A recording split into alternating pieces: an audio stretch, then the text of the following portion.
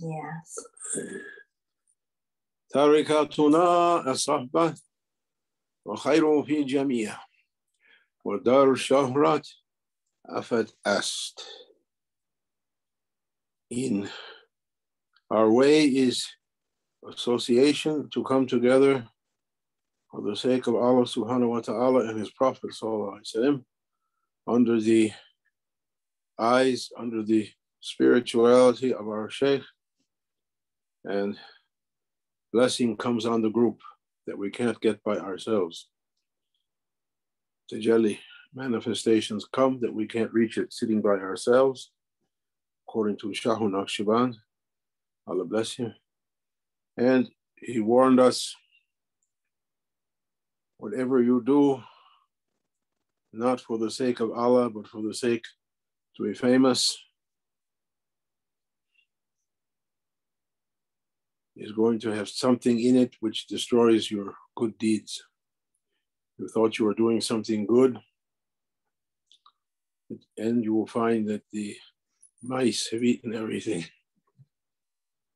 Oh, my servant, what have you brought? I brought you so many good deeds. Let's open it. Nothing here, only mouse droppings. What happened? The mice ate everything. Oh, what kind of mice? Shohrat mice. The mice of fame. We had wings of faith, now we have mice of fame. Pests, pestilence, viruses. May Allah forgive us. May Allah forgive us everything we're doing to show off,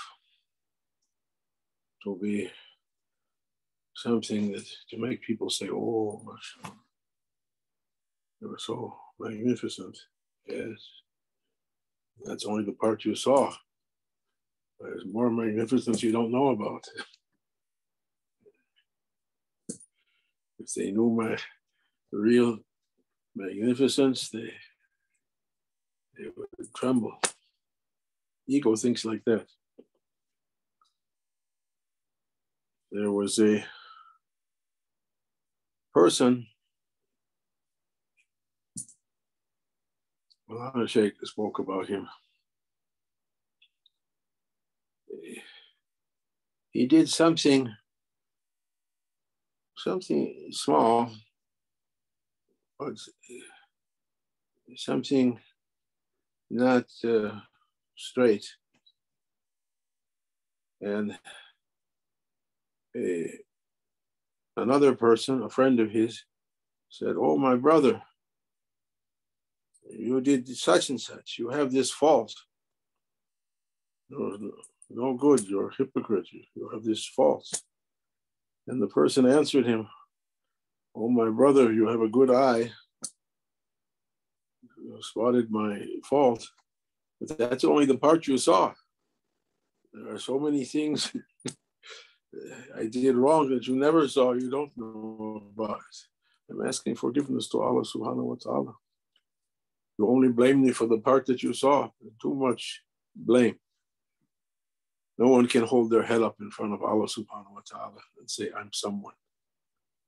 I'm somebody. There was a famous person who said, I am somebody. That was his theme song. I am somebody. We're nothing. We didn't create ourselves, and we can't prevent ourselves from leaving the stage when the play is over. When our play is over, our role is over.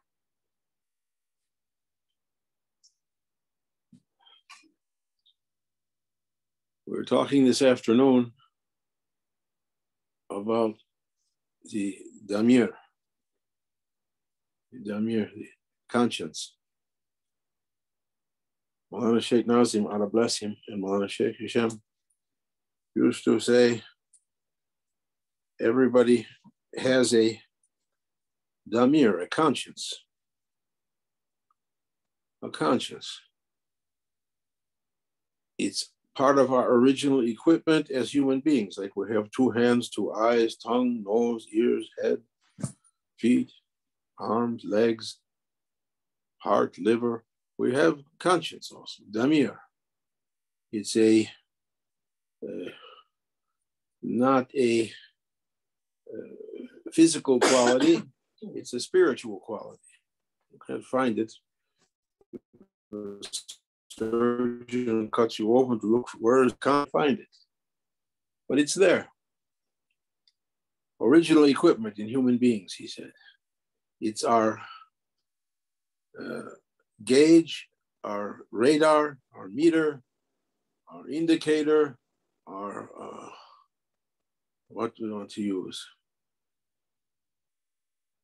Something we use to, our fact checker, what the hell, fact checking, something we have to verify true or false, yes or no. Anytime we do something or say something or hear something or see something, or we intend to do something, or we find ourselves in a situation where we have to choose an action to do this or to do that, to embrace it or avoid it,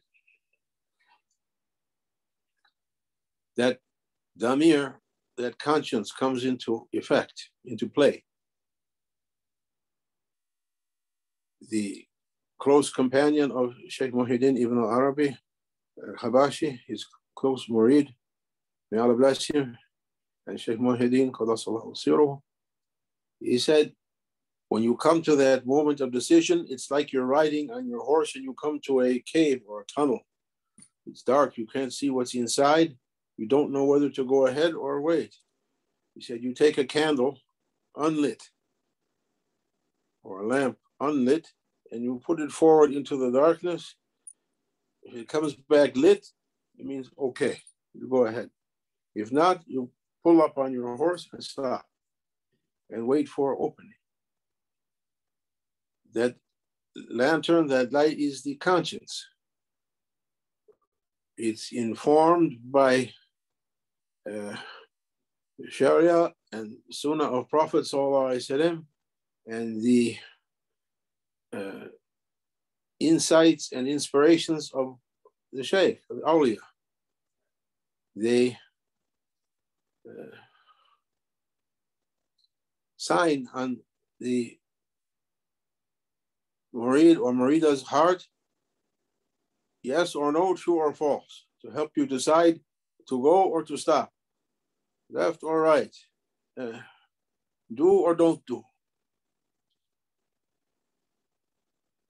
If that conscience is properly tuned, quickly you can understand what to do. But he said we put a heavy load on it. We don't listen to it and we bury it so we can't hear it. We make ourselves not to hear. Saying, stop, stop. And we go, no, don't tell me what to do. Don't stop for anyone. We have to learn to, he said, I'm not giving it as a lecture that I'm doing it and you people better do it too.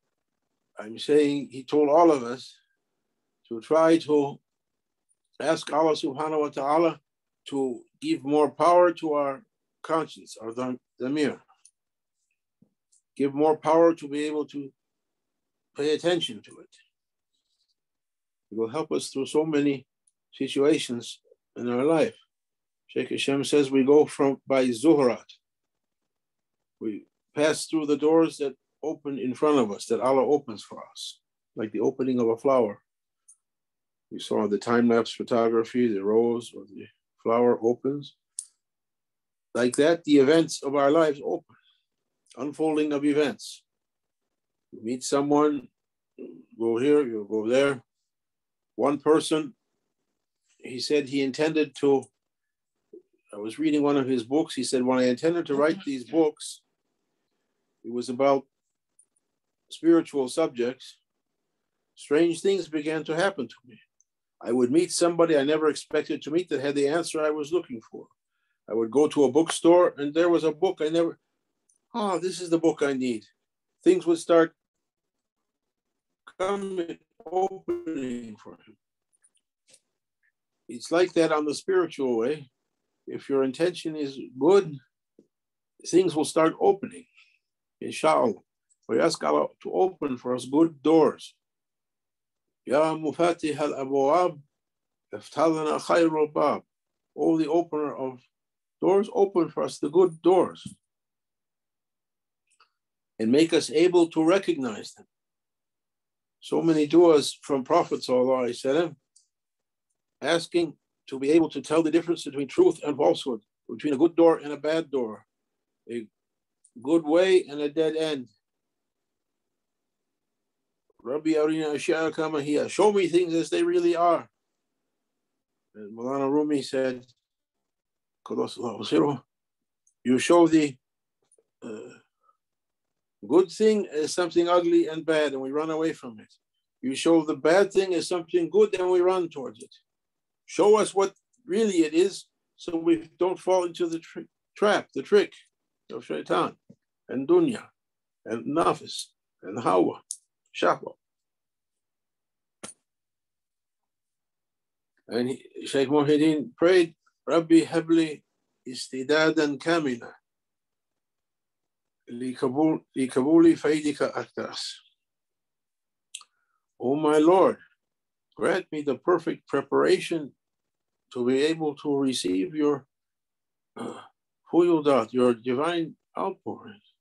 Always, Prophet, Allah is broadcasting, Prophet is broadcasting, Shaykh is broadcasting, but we can't hear it, or everything is so scrambled with interference, we can't pay attention to it or notice it. This is the month of seclusion, 40 days of seclusion, from the beginning of Zulqa'dah up until Arafat and Eid al-Adha. And now we're coming, moon is new later on today, Friday, maybe 10 o'clock at night, won't be seen, at least in the West, won't be seen. So most likely Saturday night begins the Dhul Hijrah. Maybe somebody will see the moon on Saturday night and people will begin on Sunday. But it means we're coming to the last 10 days, the critical 10 days, and ask Allah subhanahu wa ta'ala more power. We intended these 40 days as a khalwat, as a seclusion, to gather more power and more light, to attract more light and to keep that light from being lost. Grant more power, O our Lord, to our hearts during these days and nights, precious days and nights, to be able to receive your divine, holy, heavenly outpourings, coming from the Lord Almighty, coming from prophets, coming from awliya, coming from our Shaykh. Grant us more power to catch it and to be able to follow it. Enable us to follow it. He said, Sallallahu Alaihi Wasallam, Marina haqqa haqqa warzuqna tiba, Ya Rabbi Marina batil batil warzuqna ijtinaba. Show us truth as being true and enable us to follow it, and falsehood as being false and enable us to avoid it, not to follow it. That is an important dua to keep it during these 10 days, inshallah. Allah knows what's going to be important, not because I say so. But we're asking our Lord to complete it. Everybody did whatever they could do during these 40 days. It's going to be far short of what awliya did, but we ask from Allah's generosity to grant us something spiritual to come to our hearts. It's coming the day of Arafat. It said that the Hajj is Arafat. The whole Hajj is Arafat. That's the key. The holiest day. May Allah Almighty make us to reach it in peace and happiness, and to open our hearts for His fuyudat, akdas, heavenly fuyudat to come down on us. all of us, our hearts to open. If not opening, what we can do? Our keys are in the hands of the key holders, not in our hands. Nobody can say, I left my sheikh behind and soared to the heavens. It's impossible. We're all at the door asking, open for us. Take us by the hand. Take us up, open for us. Admit us to holy heavenly assemblies, even as the last ones, last by the shoes or past the shoes, not able even to reach the shoes. Grant us during these 10 days and nights. If you can fast, if you have power to fast, you can fast at least Naqshbandi Arafat, to fast the day of Arafat. Arafat, Ashura, 6 days of Shawwal, and Ramadan. That's Naqshbandi. May Allah grant us. May Allah grant us to be present. Labbaik Allahumma labbaik. Labbaik la sharika lak. Labbaik. Inna alhamda wa ni'mata lak wal mulk la sharika lak. Labbaik wa sadaik. Wa kullu khayru fi yadaik. أنت ربي لا إله إلا أنت خلقتني وأنا عبدك وأنا على عهدك ووعدك ما استطعت أعوذ بك من شر ما صنعت وأبوء لك بنعمتك علي وأبوء بذنبي فاغفر لي ذنوب فإنه يغفر الذنوب إلا أنت يا الله وارحم وأنت خير الراحمين. What was that ayat we were looking at before? Yeah. Surah Hajj. Surah Hijr. Surah Hijr. Surah 15. Surah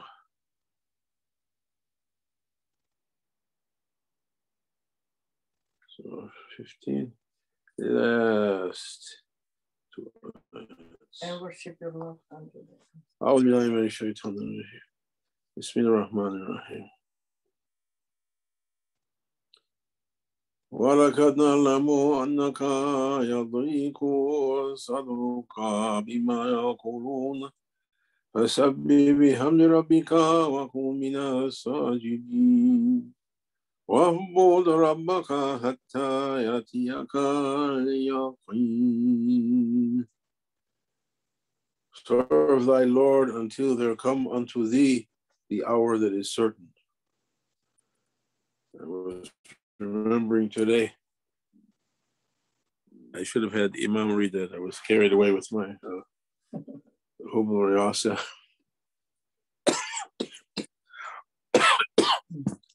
and desire to be famous. Shaykh Hashem was in Vancouver one time at the University of British Columbia, UBC Victoria.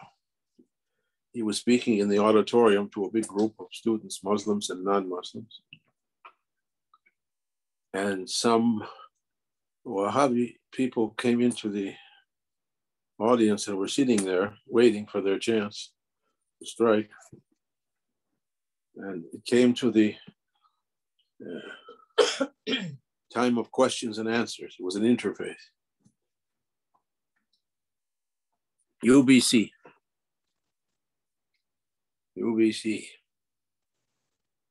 And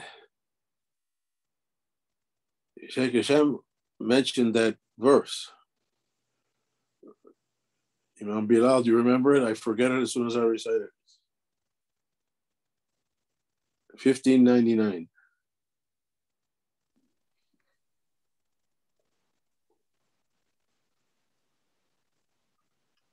Hijr, Surah Hijr, last one, 99. Bismillah ar-Rahman ar-Rahim. وَاعْبُدْ رَبَّكَ حَتَّى يَأْتِيَكَ الْيَقِينُ. Both. Serve Allah, serve your Lord until certainty comes to you. And the Salafi people very cleverly said to Shaykh Hashem, "Oh Shaykh, what's the meaning of that verse?" They want Shaykh Hashem to say, like some so-called Sufi people, once you reach a high level, you don't have to pray anymore. You don't have to carry the religious obligations. And Shaykh Hashem said, I know what you're trying to say. Yaqeen means maut in this verse. You have to struggle and worship Allah all your life until death comes to you. That's the yaqeen, the certainty.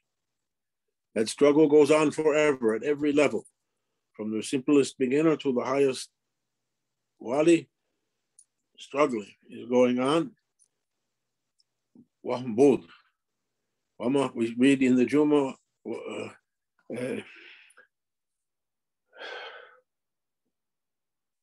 what is it? وَلَقَدْ خَلَقْنَا الْإِنسَانَ وَالْجِنَّ إِلَّا لِيَعْبُدُونَ. We didn't create وَمَا خَلَقْنَا الْإِنسَانَ وَالْجِنَّ إِلَّا لِيَعْبُدُونَ. Something like that. We didn't create human beings and jinn except for our ubudiyah. The same word, ubudiyah. And they said it means to know about Allah. Who knows himself, knows his Lord. Who knows herself, knows her Lord. To know about yourself, to know about your Lord. And you have to struggle for that knowledge all your life up to death. Put that through your head. It's the last ayat of Surah Hijr. And Shaykh Muhyiddin, he said, Hijr is like a rock. Hijr means rock. A rock to stand on, to support yourself. The ayats of Quran are hijrs. Awliya are standing on them and supporting their deeds through hijr. Through those ayats. And that's an important one. وَاعْبُدْ رَبَّكَ حَتَّى يَأْتِيَ الْيَقِينُ. Keep it during these 10 days. Remember it. Remember it. May Allah grant us to recite it with sincerity and everything with sincerity to reach to its fruit, its openings. بِحُرْمَةِ Habib, بِحُرْمَةِ al-Fatiha. Ameen.